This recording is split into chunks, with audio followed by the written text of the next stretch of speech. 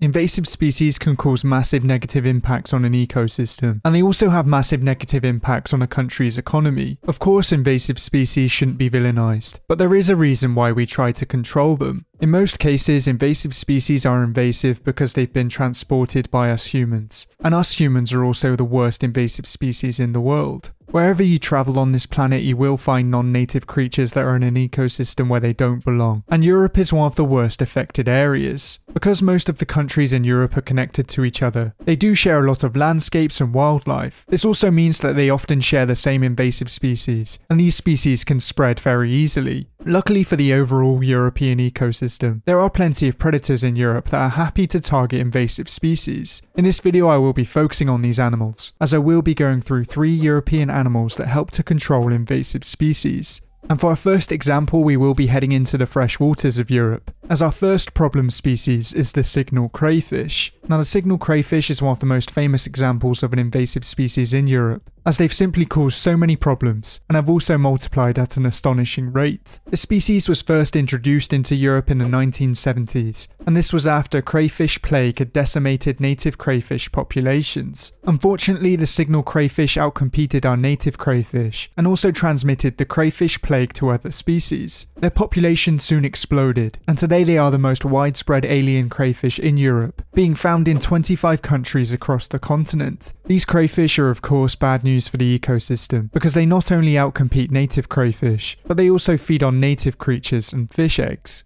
As well as this, they also dig their burrows into riverbanks, and this causes erosion and sediment pollution. To find out why the signal crayfish is done so well in Europe, all you need to do is look at the differences between most American and European freshwater ecosystems. In America, there are plenty of freshwater predatory fish that would happily feed on this crayfish, but in Europe there are very few. Pike are some of the top predators in European waterways, and these fish are most happy feeding on other fish. Of course, there are fish in Europe that would happily feed on these crayfish, but there are a lot less freshwater predatory fish in Europe than there are in America. But luckily, Europe is home to one famous freshwater predator that will happily tackle these signal crayfish, that being the Eurasian otter. Now this species of otter is very widespread, and can be found across many parts of Asia and Europe, as well as Northern Africa. Across its range it can be found in both fresh and salt water, and they've become masters at feeding on a vast array of aquatic creatures. In most cases they're not very picky when it comes to choosing food, and will feed on pretty much anything that's available. In European rivers a lot of the time this is the signal crayfish, and it's one of the few freshwater predators that will tackle them. Over the past few hundred years, the Eurasian otter has faced many threats, and in some parts of Europe they completely disappeared. Damming and water pollution were some of their main threats, and a decline in fish numbers also meant a decline in otter numbers. Globally today they are still listed as near threatened, and in Europe it really is important that we help them. Without the Eurasian otter there will be less predators to tackle these signal crayfish, and also to tackle many of the other aquatic invaders. Even though they can't completely get rid of the signal crayfish, they can make a dent, and the Eurasian otter really is an unsung hero. Our next 2 problem species are both mammals, and for our first species we can head back into the freshwaters of Europe, as we have the Coypu. The Coypu also goes by the name of nutria, and this mammal isn't only invasive in Europe. They are one of the world's worst invasive species, and have also taken over parts of North America and Japan. They were first introduced into Europe in the 19th century, and the main purpose of this was for fur farming. Of course, many of these creatures were released or escaped, and eventually found themselves in the wild.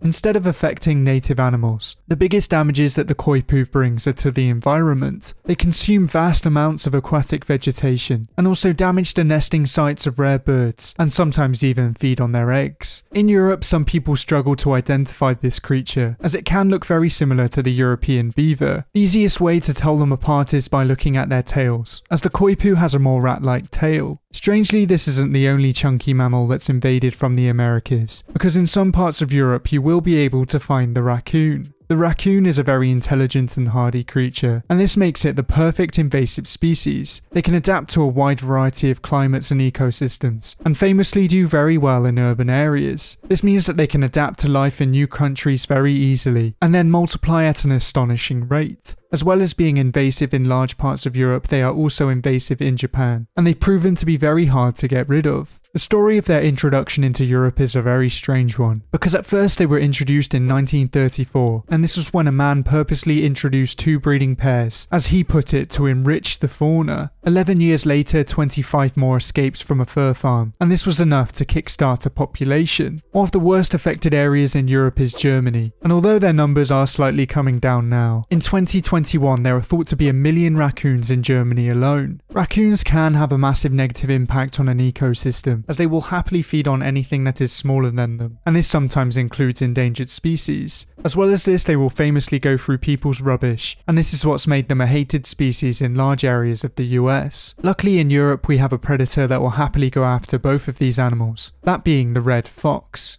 Of course, the red fox is not endemic to Europe, but is in fact one of the most widespread species in the world. There are multiple subspecies, and the red fox is also a massive invasive species itself. It causes major problems in Australia, mainly by feeding on its native fauna and also competing with the native predators. Red foxes will hunt raccoons both in the US and in Europe, but the adults are often avoided. As red foxes aren't the largest of predators, they don't often go after the adults, but they will happily take their young. The Coypu, on the other hand, is a relatively easier meal, yet taking them down is still not easy. They still have a strong bite on them, and of course very large teeth. Despite this, red foxes will still sometimes go after adults, but they are much happier going after their young. Of course, red foxes aren't the only predators that control both of these mammals, but they are possibly the most numerous, and also the most cunning. So even though they can't always attack the adults, they are doing their job at controlling invasive species. But our final 2 problem species are once again 2 American invaders, and to find them once again we will be heading into Europe's fresh waters. The pumpkinseed is a small to medium sized sunfish, and was first introduced in the late 19th century. It was imported mostly to be a pond fish, but of course many of these were released or escaped, and quickly found their way into the fresh waters of Europe. The pumpkinseed is a very aggressive fish, and will easily outcompete and bully many native species. As well as this, they also protect their eggs aggressively, and this ensured that many of their eggs eventually hatched, and large amounts of them made it to adulthood. Pumpkinseed fish also feed on other fish and amphibians, so in some cases they really can be bad news for the ecosystem. Another American invader that has a similar effect is the American bullfrog.